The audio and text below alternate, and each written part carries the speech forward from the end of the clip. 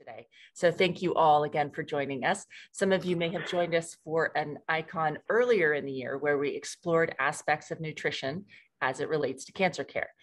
We did attach a white paper to this session. So if you've had a chance to look at it, you might be familiar with some of the solutions that surfaced in those conversations. Today, we are taking it a step further. Our goal for this session is to narrow down what a potential Livestrong investment can solve in this area. What should be a part of the solution, what shouldn't, and how can it be implemented?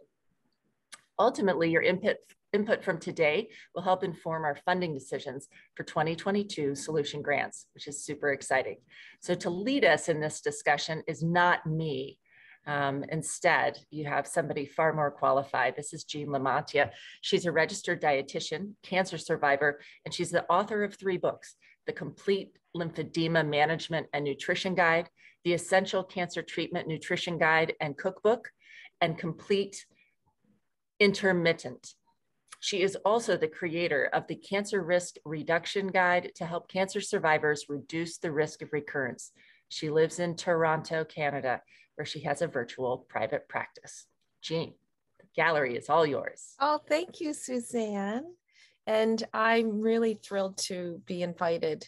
And, you know, I love to speak about nutrition and cancer. But when Suzanne said, we're going to try and find, we're going to find a problem and we're going to solve that problem, that's what really hooked me and really got me excited about this. And when Suzanne said, well, you know, this is about cancer nutrition, automatically, this is where my mind goes. And I think it's partly as a nutrition professional, but also because I've been through this process. Immediately, I come up with these sort of 3 boxes. And maybe we can show the slide, Suzanne, and people will know what I'm talking about. And what I always think about when it comes to cancer nutrition is I think of in treatment. What are the in treatment issues? And that's that whole alphabet of stuff, right? Low appetite, anemia, taste changes, aversions, weight loss, weight gain, diarrhea, constipation, vomiting, like that whole list. And as a registered dietitian, my approach there is, okay, how do I help people solve these problems with nutrition? How do we use nutrition to minimize, even if nutrition is not the source of the problem, how do we solve that problem? And so I'll let you. Okay, so this is, yeah, so this is that first bullet that I'm talking about, the nutrition related side effects. Also, it could be the cancer itself. So for example, if you've got prostate cancer or colon cancer, there's a mass that's pressing on your colon and maybe you're at risk of a bowel obstruction. So in that case, it's the cancer itself. Sometimes it's the treatment. Are you getting those side effects from your chemotherapy, from the radiation? Like, do you have all your salivary glands dried up and you have no moisture in your mouth? So that's one category I think of. Then there's also the sort of the post-treatment issues. And some of these are just in-treatment issues that persist for a while. And some of them can really start after treatment's even long gone, but things like lymphedema, neuropathy. So for example, you might think, well, neuropathy, how is that a nutrition issue? Well, if I have neuropathy in my hands, how can I chop my vegetables safely? Or how can I, if I have neuropathy in my feet, how can I stand in the kitchen to prepare my meals? If I have GI upset, so radiation enteritis, for example. So I had radiation to cure, you know, let's say cancer in the colon or the endometrium or something. But now, because my intestines were in that radiation field, now there's some scarring there. Now I don't digest my food the same way. Or chemo brain. What if I can't follow a recipe with more than 5 ingredients because I'm just, or, you know, making up a grocery list, I forget things, or, so these all will have an impact on your nutrition. And lymphedema, if you're not familiar with that, is a swelling condition. And up to about 30, depending on the type of cancer, like breast cancer and melanoma, it could be upwards of 35% of people end up with lymphedema, which, for example, if it's in your arm, again, that's going to affect your ability to shop for groceries, buy groceries, chop the food, your stamina. And also there are foods that will flare up that lymphedema. So that's kind of the second picture. And then the third picture, and this is the one I find most people think about if they think of cancer nutrition, that focus on how do I prevent cancer from coming back? Or if I'm living with metastatic disease, how do I keep that metastatic disease from spreading and keep it under control? So I've divided, I'm sharing this with you because this is just how my mind works. Those three sort of buckets: the in-treatment issues, the post-treatment issues, and I've kind of borrowed that term from the COVID, the long haul, right? Because some of these can just be chronic conditions, and then those risk reductions. And then Suzanne and I went a little further and said, well, what are some of the issues, specific issues that we would like to narrow down? So I gave her a bigger list, and then she narrowed it down some more. And we've divided it in these categories. So blood-related issues. Is there anemia because of your treatment? Or is there leukocytopenia? So that's a fancy word for, are your white blood cells low because of your chemotherapy or your radiation? Is there just systemic inflammation? How's your just overall well-being? Is there a lot of fatigue? Are there eating-related issues? So loss of appetite, early satiety, food aversions, nausea, dysphagia, which means difficulty swallowing. Are there taste changes where food just doesn't taste right? You either amplify a certain flavor note, like everything tastes bitter, or you can't taste sweet anymore, or it's just a muted across the board, all the flavors are muted. Or is it more of a total body issue? Blood sugar elevations, lymphedema, malnutrition, neuropathy, sarcopenia. Sarcopenia is a muscle wasting, and it is one of the strongest indicators of your survival during cancer treatment. If you lose your muscle mass during treatment, that has a huge impact. Is there weight gain? And, people often think of the person who has a lot of weight loss during treatment, but treatments, particularly around breast cancer, can actually lead to weight gain. And then, of course, there's the traditional picture of that weight loss, that person who's very cachectic and wasted and weak. So what we thought we would do is decide, of these categories and of these problems, which one do we want to solve? So as Suzanne mentioned, they will be giving out a solution grant. And I just love this idea. And now I'd like you to vote, or maybe we could have some discussion first before we vote. Suzanne, does that sound like a good idea?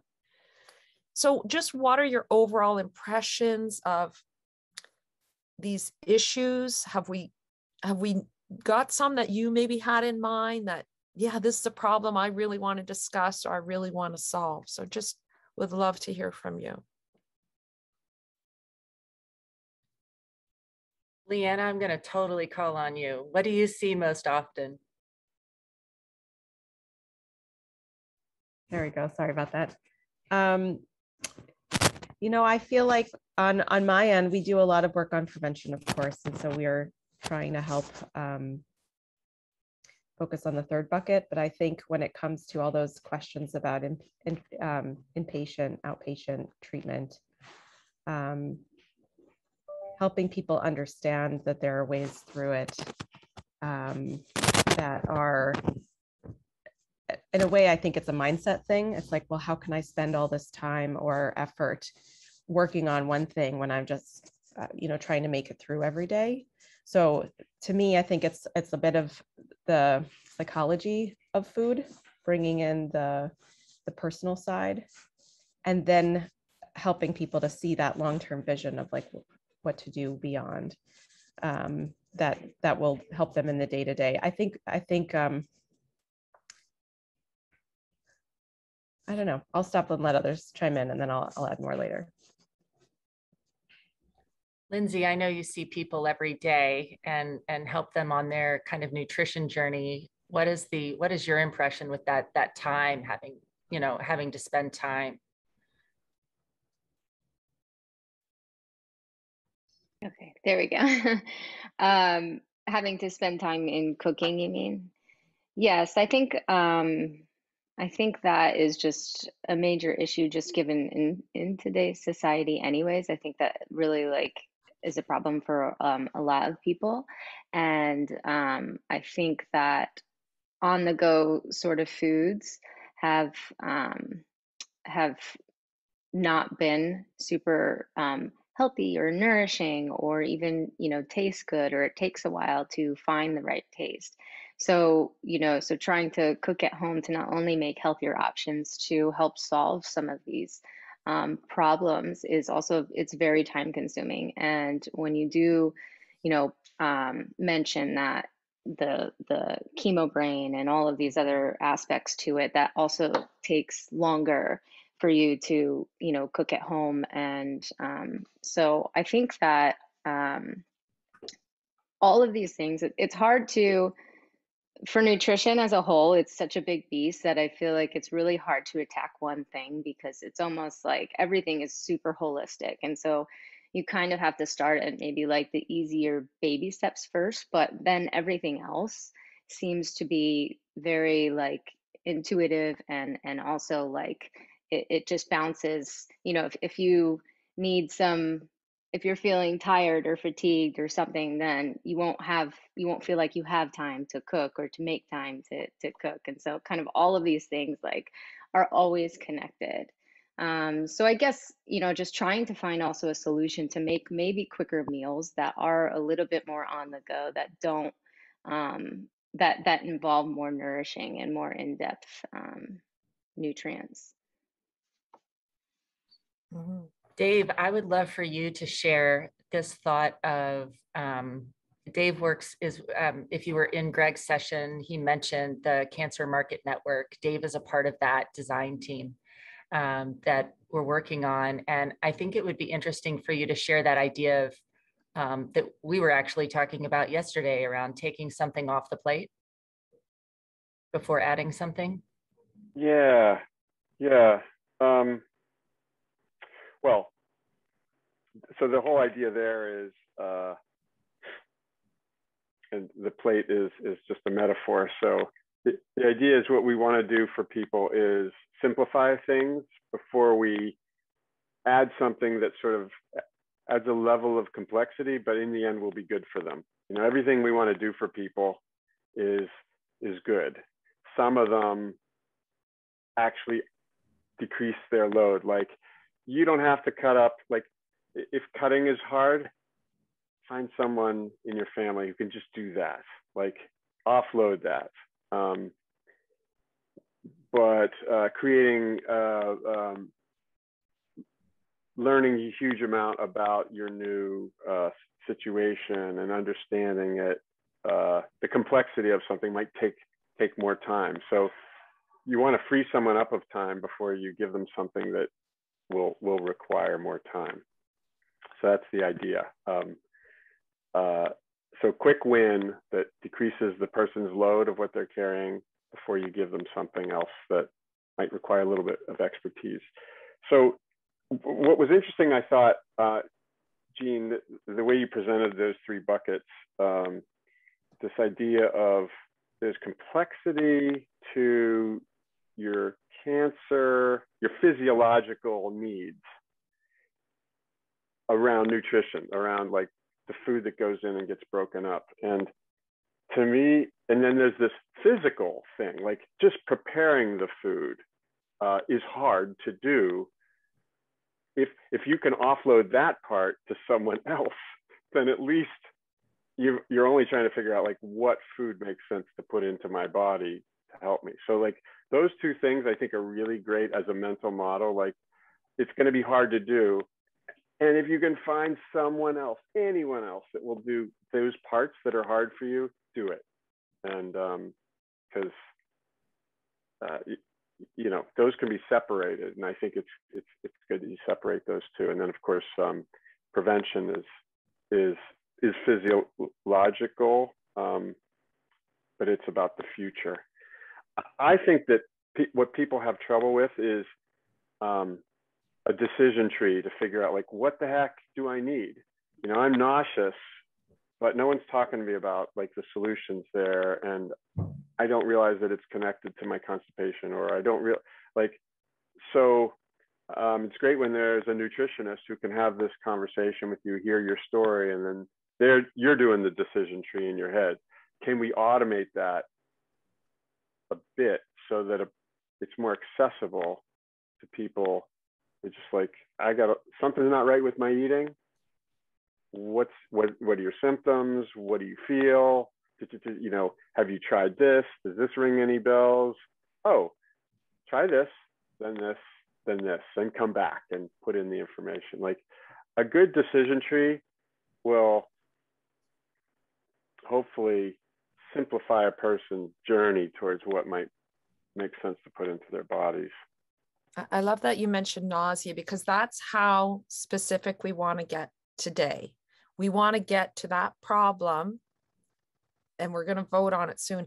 What do we want to focus on? So for example, if it is nausea, what is the solution? And we're going to brainstorm what that would look like. How do we help someone with their nausea when they're in the middle of treatment? And yeah, that's a perfect example of what we want to finish up with in 90 minutes here. So maybe we can share that screen again and just look at those things and take a moment to decide. And you can think about it however you want. What would be a fun problem to solve? Or what, not that the problem is fun, but what would you have fun solving? Or what would have the most impact? What was more significant for you or for the person that you cared for? Or what do you see the most? So ultimately, what problem do you want Live Strong to help solve for the cancer survivor? So if you've seen that list, and if you have any questions about any of them, let me know, because we're gonna. I think I would focus on inflammation as something very, like, it's a broad thing that is obviously coming up in a certain way in blood markers, but it is interrelated with everything else here. I think we often see, you know, different parts of the body's expression of a challenge in many discrete ways, but the interconnectivity is actually really key. And so for in the moment, nausea there may be great strategies for that, but I think that there's a longer term arc of strategy that can be addressed with inflammation. And that would be, you know, making sure that there's as anti-inflammatory a diet as possible. And that if you're going to be, you know, using some kind of liquid foods in order to help digest easier due to issues with, you know, in the bowels, or issue with even nausea, just trying to get some basic nutrition in spite of all of the other things going on, focusing on, you know, the most nutrient dense foods as a way of fighting that inflammation. So, you know, greens and mushrooms are incredible for cancer. And I think if we can narrow in on certain cancer fighting foods, and then how to prepare them in ways that are both simple and digestible for somebody who's going through treatment and experiencing a wide variety of symptoms. It may be menus or some kind of meal planning tool that people can use who are at different stages of treatment. But at the core is this theme of anti-inflammatory eating. Okay, so we have one vote for inflammation. That's excellent. And we're starting to think about solutions too. Sorry. No, that's great. That's great. That's how we, you know, I can see the creative juices are flowing already. All right, any other input of what problem we want to focus on in our group here. Dave? What's the most common, what's just the most common complaint that people hear? I would say yeah, appetite, low appetite is pretty across the board. low appetite. Mm-hmm.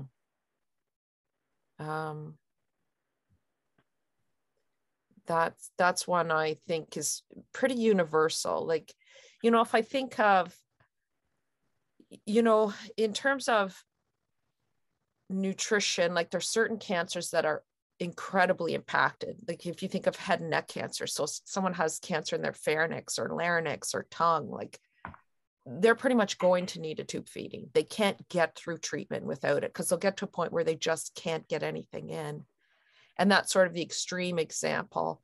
To someone with, let's say, maybe prostate cancer undergoing radiation, where the treatment is not really that invasive, but, you know, they can be sort of low energy and maybe their appetite's off a bit, or, you know, similar to like a breast cancer. Like I find like appetite seems to go that entire spectrum.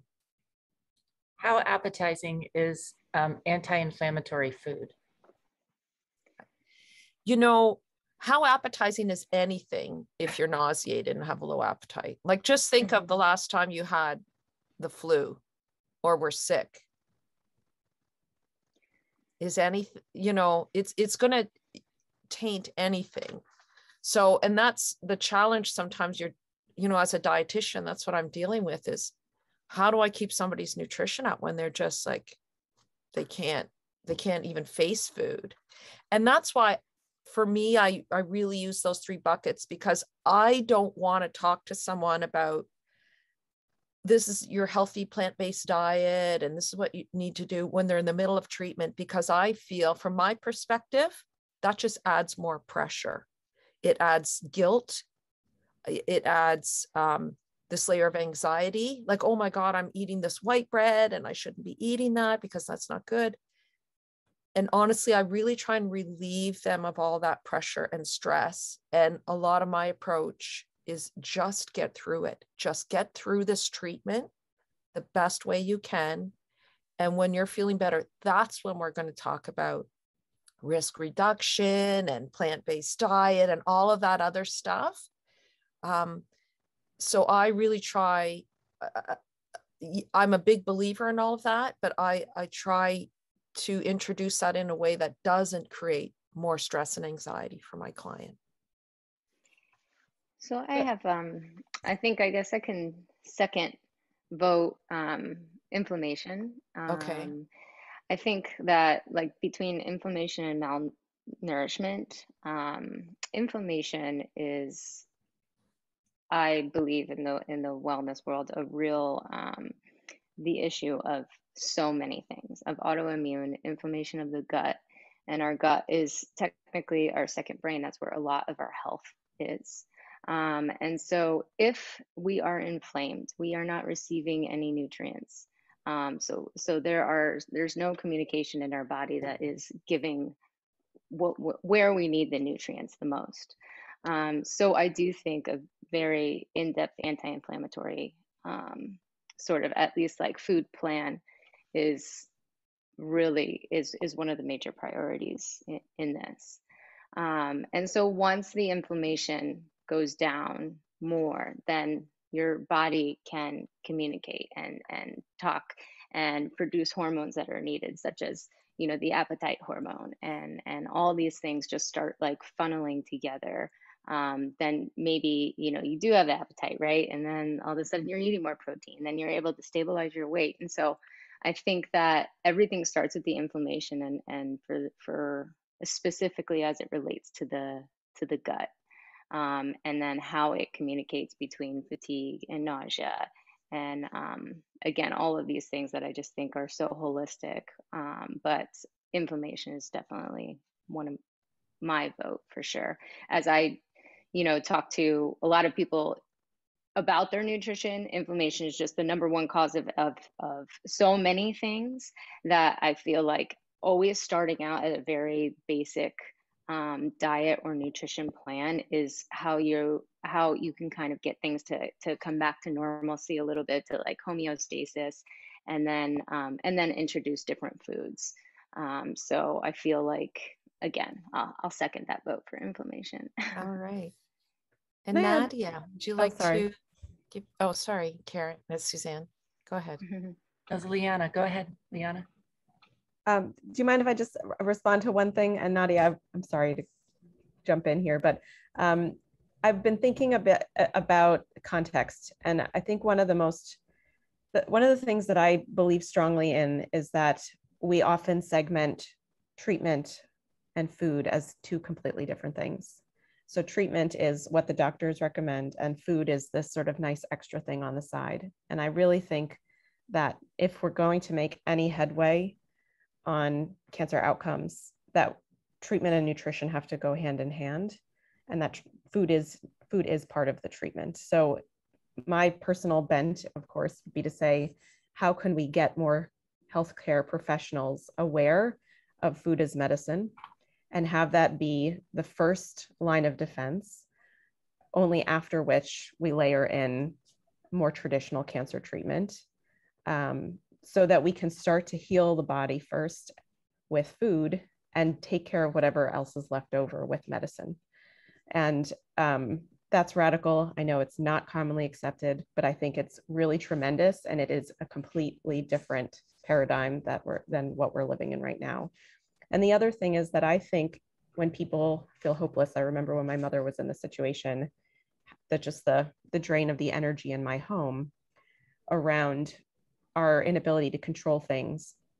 What I found now in doing cancer nutrition education in communities is that people find hope in the process of nourishing themselves with food that they know will be anti-cancer.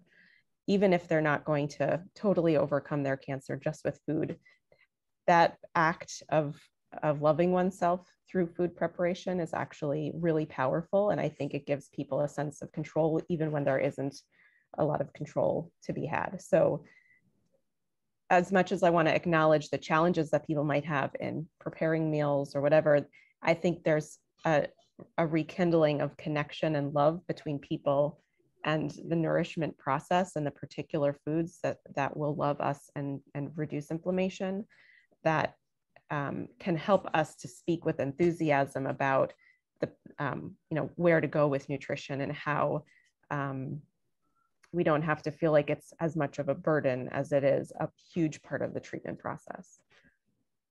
That's beautiful. And I definitely relate to that control piece, like myself when I was going through my treatment. Absolutely, that's so important. And food, yeah, it's one of those acts of, it's one of the love languages, right? You know, preparing food that's so key to nurturing. Yeah.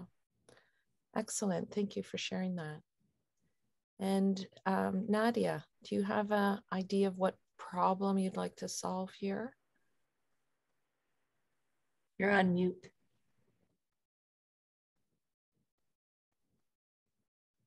Hi, can you hear me? Yes. After hearing everybody speak, I also agree about the inflammation, because the inflammation is like an underlying factor that affects so many other body systems. So if we could address that underlying issue, that would be a great place to start. However, I know like changing a diet, I mean, it can be very overwhelming. Like, what do you eat? Where do I begin? I feel like simplifying the diet as much as possible. For example, possibly giving just starting out with one healthy meal or one healthy snack into the diet and get that consistent. Or maybe just pick one meal and that really work on making that meal very healthy. And then adding on from there, just simplifying the process. Or if you have trouble cutting up vegetables, perhaps purchasing cut up vegetables, or adaptive knives that can help the process, just to take away one layer of challenge or difficulty, and make the process simpler. So those are some ideas. All right, Suzanne, it looks like we have 3 votes here for inflammation. So, all right, so let's solve this problem of inflammation. Now, I think what we have to keep in mind, and Suzanne, you can correct me, is we're looking for, like, part of this process is, Suzanne, well, why don't you explain it, about the RFP, and actually, because we want to kind of direct our energy into something that Livestrong can solve, right? Absolutely. So I think almost everybody here has been on a call before, and Leanna is actually a recipient of a Livestrong grant at Plant Powered Metro New York, which is so fantastic. And so the purpose of today is to help narrow. One of the things that we've seen, right, is that our grant applications have been fairly broad in scope, and just said, all right, tell us in general what you're going to solve. And the purpose of ICON has been to try to narrow this down and really understand where that where the most friction is happening, and also where the appetite is a pun, I guess, right? But the appetite of the cancer community, what is happening, and how do we stay ahead of things? What can we solve? Nutrition is something that just keeps coming back over and over and over again. So the purpose of today is I would love to come up with actual specifics around what we'll be able to put in an RFP in 2022 that says, not only are we just looking for nutrition solutions, we're looking for a solution to inflammation. These are the things that should be on the list, right? This is what that solution should encompass. This is not prescribing what the solution looks like exactly, but instead what it should achieve. Does that make sense? So that's where we really would love your input today, and guidance, because I don't want to leave anything out. Should we focus on the food, or should we focus on the utensils? Like, it could be that specific, right? Should we focus on food delivery systems or integration into clinics? Like, what is the thing? And so that's where Jean is more expert than me, but does that answer the question, I think? Does that make sense to everybody? We want to give somebody money to solve this problem that we're going to talk about today. And so I'd like to just give a little bit of background, just so we're all on the same page. So when we're talking about inflammation, we're talking about cellular inflammation. And I think of it as an environment inside the body. And let's say you have an injury of some type. You have a sunburn, or you have a virus like human papilloma virus, or HIV virus, or Epstein-Barr, or something in your body that basically calls cellular 911. It says, send the inflammatory cells to this area. We've got an issue. And here they come to that area. And in a normal, healthy situation, those inflammatory cells come and they solve the problem and they go away. But what can happen in a chronic inflammatory situation is that they stay in that area, and then it creates an area of inflammation. It creates this microenvironment. And unfortunately, that microenvironment of inflammation is something that encourages cancer cells to just come into being in the first place, and then can encourage their growth and their spread. So I'll give you myself, for example, when I was 17, I had a really bad sunburn right here on my chest. And it was the same area 10 years later where I had a massive tumor. And so I don't know for sure, but I can imagine that, my body called cellular 911 for that initial injury.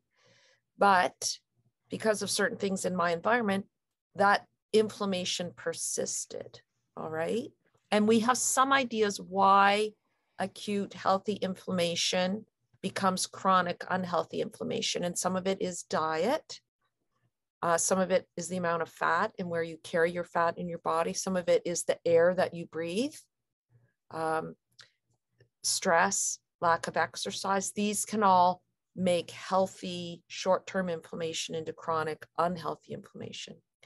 The other piece of the puzzle that we know is that we can measure the amount of inflammation in our blood. There are certain blood markers that we can measure. And we also know, and this has been validated in the research, that diet can reduce those blood levels of inflammation. All right. And the diet that's been shown to reduce that is a plant-based diet. It's that traditional Mediterranean diet. It's a diet where food is whole, not processed. Food is low glycemic. There's lots